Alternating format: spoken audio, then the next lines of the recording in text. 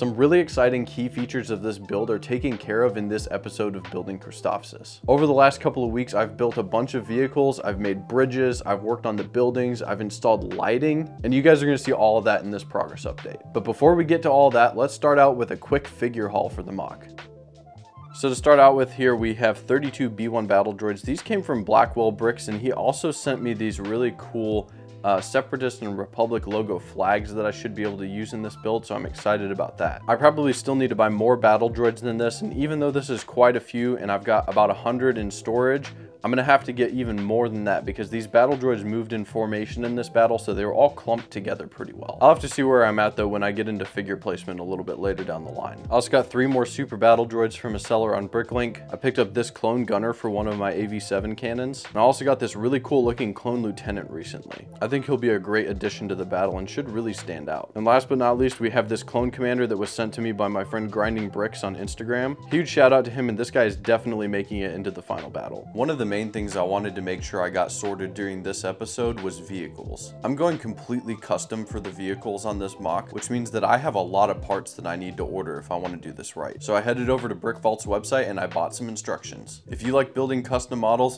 and you like saving money, you can use my code Firebird15 to get 15% off your order. After getting my instructions, I placed a ton of Bricklink orders for different parts that I needed for the vehicles and the rest of the build. Sorting all this stuff out took a while, but I'm really grateful for some friends who were able to come over and help me sort through everything. The only custom build that I bought that wasn't from BrickVault was the M5 Builds gunship. LEGO hasn't made a playscale Republic Gunship since 2013, so getting them on the secondary market costs upwards of $250 or even $300. This gunship can be pieced together for somewhere between $140 and $180, and I like the design of it quite a bit more. So it was a no-brainer to go for this one since I wanted a gunship included in the MOC. I love the details on this build. I think it's super cool that the doors are actually brick built, and the model as a whole is very smooth and there aren't too many studs that are visible. Next up is the AV7 cannon from BrickVault, and I think the final model looks fantastic. It's much bigger than the LEGO version, and I think it's going to look great on the Republic side of the battle. I got 2 of them for this build, but I only built one of them because my wife built the other to help me save a little bit of time.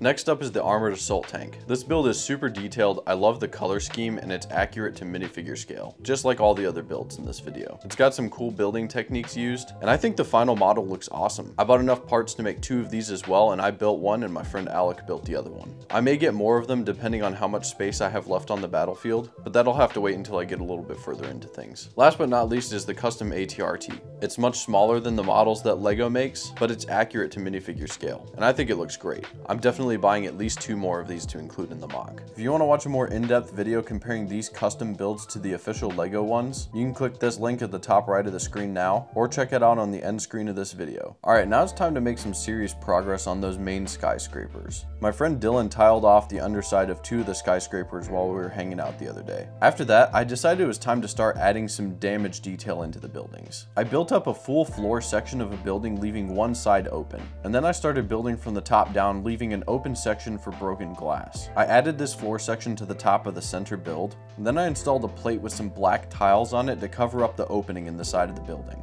At this point, I have 2 buildings that are 5 stories tall, and it had been my plan to add some pedestrian bridges between the 2 buildings at this level. I also thought these would be some great sections to show some battle damage. So I started building doors for each of the bridges, and once I got all of those in place, I started working on a broken bridge section coming off of the build over the battle.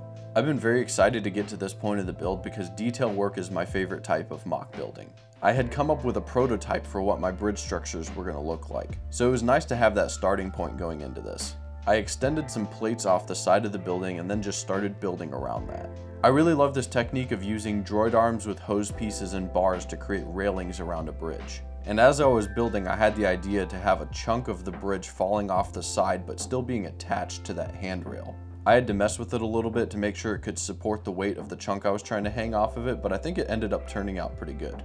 Next, it was time to move on to the main bridge in the center of the build. Since I had my prototype figured out, this wasn't too difficult, but as I started getting into it further, I realized that I was going to have to commit to some minifigure placement here. I wanted to tile off the surface of the bridge, but I knew I was going to need to leave some studs for minifigures to stand on. So I pulled out my figures and I started placing them and then removing them when I needed to add tiles underneath. I also wanted to make sure I was going to be able to transport this to Brickworld pretty easily, so I made this design in such a way that you can take off the top section of the bridge and it's not actually connected to the support. It mainly rests on two supports coming out from the sides of the buildings by just a couple of studs. And then the middle support is mostly there for the looks. I didn't necessarily have this planned out in the first place, but this bridge design was really going to come in handy in a second here for something that I hadn't even thought about. It was at this point in the build that I decided it was probably time to start tackling something that I'd been putting off.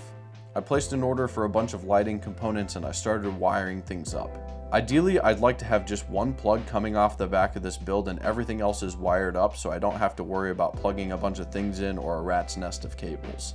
But the problem with this is I need to transport it, so I can't just run wires everywhere and leave it in some unorganized fashion. I have to be able to connect and disconnect cables at certain points. I ran some wires up through the center building and then found that I could actually run wires underneath the bridge to get power over to the second building. These lights will unplug easily for transport, and having the cables run on the underside of the bridge makes them basically invisible. Now that I had power running into the MOC, it actually got me excited to start working on an explosion. I was planning on running an identical bridge between the middle building and the building on the left, but I decided that it'd be pretty cool if the bridge was in the middle of being blown up right in the center. So I got back to building my bridge design. I made the exact same support at the bottom and I built out the main bridge section. But this time I only built it to be about half as long as the other one. I then started building chunks of the bridge and using mixel joints to position them in different angles as if it was being blown up. After that, I started grabbing a bunch of translucent orange and red dish pieces and effect pieces. I ran LEDs through everything and attached it to a flicker effects board. And again, on this side of the build, I had to commit to some minifigure placement. So I got everything into position and this is how the explosion looks. I'm really happy with how this looks and it just makes me all that much more excited to get into crafting the main battle scene. I'm feeling very happy with where progress is at for this MOC at this point. I think this should be done just in time for Brickworld, and I'm very excited to finally have some lighting in here. I think that with all the wiring, it was definitely a challenge to get the system down, but I pretty much have things figured out for what I want to do with lighting for the rest of the build. So that means I can continue making these skyscrapers taller. And I've changed up my idea a little bit. Initially, I was going to have 3 buildings that were 10 stories tall each, but I think what I'm actually going to go for is these 2 buildings being 12 stories tall, and then having this building just be 6 stories tall. And I'd like to build in some really detailed building damage into the top of this building over here, basically to make it look like half of this building has completely been taken out. I think it'd also be pretty fun to add some flickering lights in here to make it look like the power is all buggy and stuff. But I'm really happy with the way the bridges are looking. I think it adds a ton of detail to this build, and these vehicles are super awesome. I think they're really going to add so much to the entire battle. All that to say though, I clearly don't have enough vehicles to fill out this build yet, so I'm thinking I'm probably going to be adding in 2 snail tanks back here. I have all the parts that I need to make at least 1 minifigure scale Octopara droid that's going to go right in the middle here, and if I have extra space, I may end up making 2 more of those as well. We'll have to see where all of that lands though, because with the timeline that I'm on currently, every time I place parts orders, I have to wait a week for things to show up, and as we get closer and closer to Brickworld, I run shorter and shorter on the amount of shipping time I have, and then build time on the other side of parts arriving. There's still an incredible amount of work to do on this build, but the vision that I have for it is finally starting to come to life, and it's really cool to see it in front of me.